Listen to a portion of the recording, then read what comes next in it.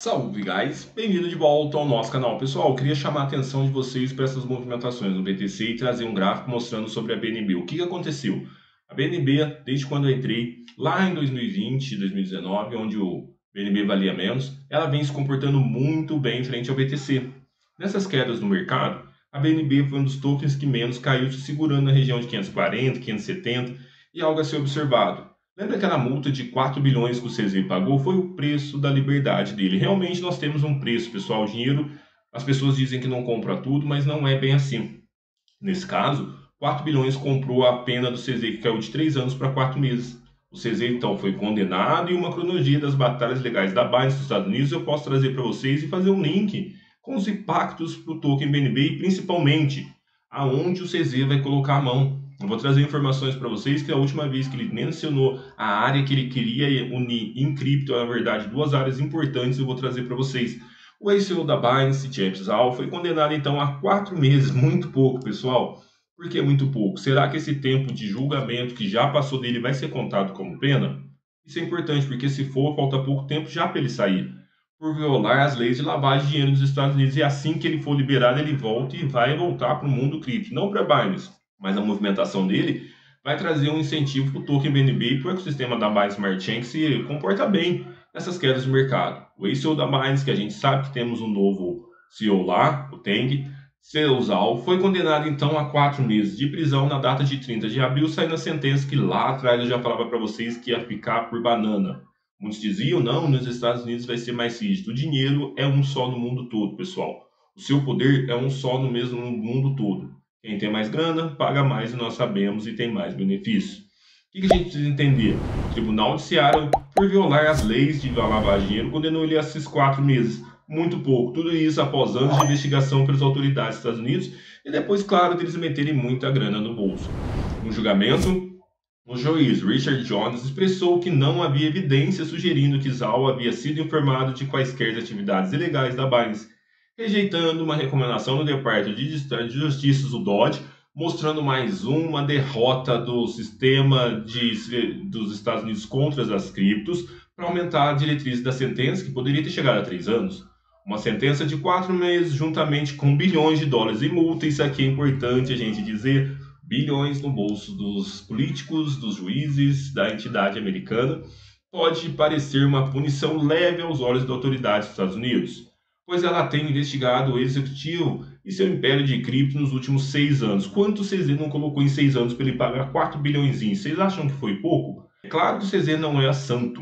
Movimentou, fez lobby, utiliza as taxas, liquida pessoas para pôr grana no bolso. Lembrando que quando ele pagou esses 4 bilhões, por coincidência, a Binance liquidou 3,98 bilhões. Tem vídeo no canal, porque aqui no canal tudo que acontece você acha por aqui. Só olhar o mês, tem uma playlist para cada uma. Mas eu aconselho você já se inscrever no canal para não perder essas informações. Duvido ter um canal que traz várias informações, DeFi de vários conteúdos para você, igual que o nosso. Então, de 2018 a 2024 foi deflagrada a investigação. A Binance, nesse momento e durante os momentos anteriores, foi alvo de várias investigações envolvendo o DOD. A Comissão de Valores Imobiliários, SEC, tentou bater também. A Comissão de Negócios Futuros e Commodities, CFTCs, também bateram na Binance. Com isso, a Binance termina saindo com a cabeça erguida, mais forte do que nunca. A linha do tempo dos eventos que veio no CoinTag destaca a repressão à Binance nos últimos anos. Veja o que aconteceu. Então, em fevereiro de 2018, o Departamento de Justiça começa a investigar a Binance. Beleza. Depois, 2022, Binance errou dos Estados Unidos sob investigação, aquele imbróglio político ainda segue lá. 23, CFTC acusam Binance e CZ de várias violações. Mais de 2023, DOD mira novamente a Binance. E tudo isso, pessoal, só para tirar o dinheiro da Binance e pôr o dinheiro no bolso deles. Junho de 2023, Binance e CZ são processados pela SEC. Liderança da Binance sai, entra um novo CEO para a gestão. O que eles trazem na manga? Um cara focado em compliance, pessoal. E isso virou o jogo para a Binance. Saiu do foco, token voltou, subiu, bateu mais de 620 dólares e com as quedas no mercado não caiu tanto. Agosto de 2023, Doge teme corrida bancária na Binance. Logo em seguida, Binance US reduz a equipe e CEO renuncia. Binance US deve ser fechada e o CZ sai da Binance. Em novembro de 2023, Binance e CZ são indiciados e termina no que a gente viu. Novo CEO, multa paga e vida que segue. Vamos seguir aqui que eu quero mostrar algo para vocês no token BNB. Vamos dar uma olhada aqui. Pessoal, se for a primeira vez que você está chegando no canal, você pode estranhar o modo que eu gosto de estar olhando os tokens, tá? Eu acredito que o BNB no futuro, o token BTC vai valer muito. Sendo assim, eu quero tokens que estão ganhando valor frente ao BTC. Mercado caindo, todo o mercado apreensivo e a BNB não para de subir frente ao BTC, emplacou 80% de alta, ou seja, você ficando em BNB, você consegue ter 80% mais.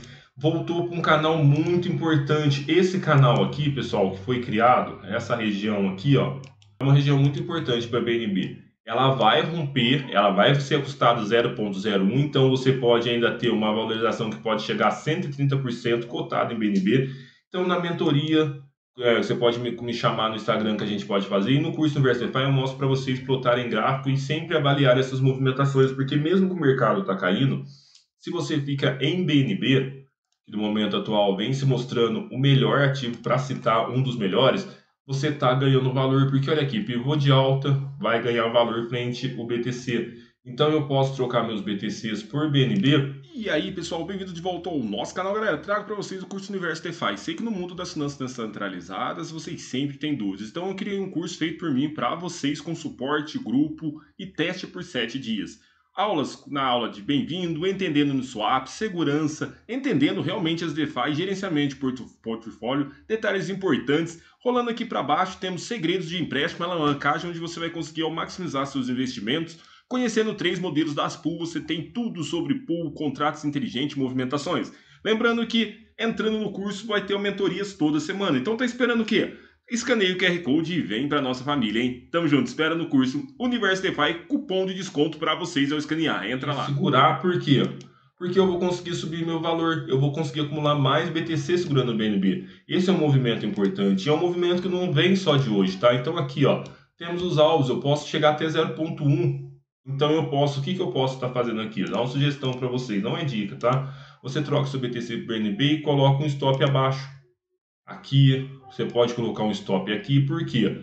Se caso a BNB começar a perder valor porque o BTC está subindo mais que ela, você faz a troca e volta para BTC. Porque até o momento, isso aqui, pessoal, quem teve em BNB desde lá de trás, só deixa eu ajustar o gráfico aqui, vem ganhando bastante valor, estão vendo? Isso frente ao BTC. Quando eu olho o BNB, o SDT, ela está numa zona muito importante de lateralização. Aí entra nossos conhecimentos em DeFi. Como assim, Amaury? Vou dar um exemplo para você. Biswap tem uma pool pagando 150% em BNB com SDT. Eu posso criar uma pool aqui de 495 a 649 para ficar ganhando taxas nesse range.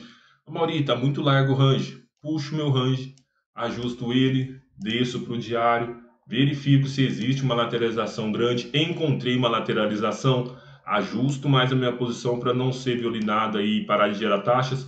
Estou há quanto tempo com essa pool aqui? Olha só que interessante, pessoal. Opa, peguei a ferramenta errada. Deixa eu pegar a ferramenta certinha aqui que eu já mostro para vocês. Esse é um conceito muito importante. Não podemos ser imediatista quando estamos gerando taxa. 50 dias gerando taxa. E acredito que nessa lateralização nós vamos ficar mais tempo aqui. Enquanto isso, pessoal, você segue gerando taxa. Aquela BNB sua que está parada, você pode colocar numa pool de 647 a 518, só que você não vai colocar no Uniswap, porque eu explico para vocês no curso Universo DeFi que geralmente você tem que estudar o volume gerado em cada protocolo. Nem sempre o Uniswap vai ser o melhor gerador. No caso, a Biswap está sendo muito mais volume do que a Uniswap. E nesse contexto, você consegue na Biswap montar uma pool, ter o seu rendimento alavancado em tokens BNB, ou própria renda que você tiver, pode comprar outro token ou pode aumentar a sua posição em próprio token BNB. Lembrando que fazendo gerenciamento, uma parte está na carteira, utilizando o portfólio que eu mostro para vocês no curso e também na mentoria, totalmente grátis, então você já ganha um gerenciador de portfólio e ajusta as suas estratégias. Pessoal, vamos seguir acompanhando. O BNB segue sendo um excelente ativo, se consolidando na parte superior, um dos poucos tokens que está caindo tão forte como os demais. Ou seja, pode ser uma boa pedida, tá bom? Vamos seguir acompanhando, temos estratégia com ela também em empréstimos que vem dando muito bom e eu trago tudo para vocês de mão beijada no Exploradores de Pool e também no curso do Universo DeFi, onde você vai aprender tudo e conteúdos bônus de plataformas diferentes que está pagando, por exemplo, BTC 1% ao dia. Parece loucura, mas sim, pessoal, é real. Falta só vocês entenderem e encontrarem os melhores ativos, por isso que eu estou aqui para ajudar vocês. Dúvidas, me chama no Instagram, CRIPTO, tá bom? Todos os dias tem vídeo no canal, 5, 6, 7 vídeos, então aconselho você a se inscrever, deixar aquele like, compartilhar e comentar. Se fizer isso, não tem jeito, sempre vai ter vídeo sendo notificado e você escolhe qual você quer assistir, tá bom? Tamo junto e nos vemos mais tarde com um vídeo no canal.